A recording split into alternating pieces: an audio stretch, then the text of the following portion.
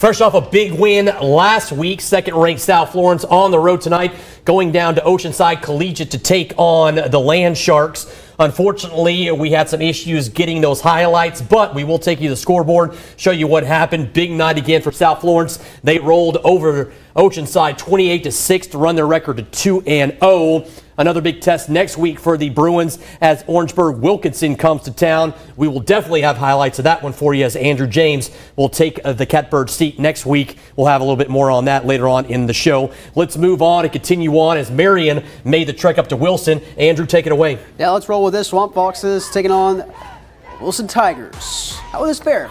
Marion, pretty much a favorite in this, but would that be the shape? It's always tough in Tiger Town. Wilson starting off early, handoff to Emmanuel, toss over.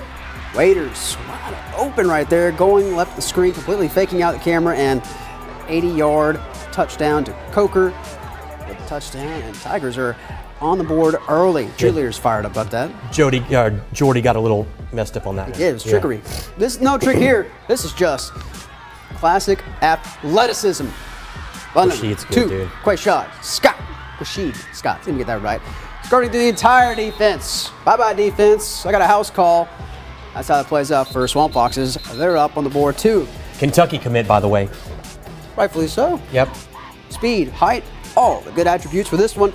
But Wilson would try and make some noise themselves. An absolute banger down to Boston.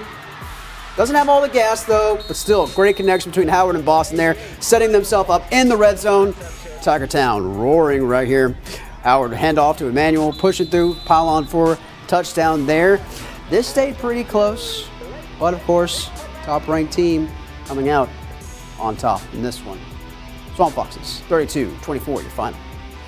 All right, we'll see what happens next week. Wilson got a tough opponent again next week as they go to Dillon. Always a tough place to play. We'll talk about the Wildcats here shortly. As for Marion, they're going to head to Central. Speaking of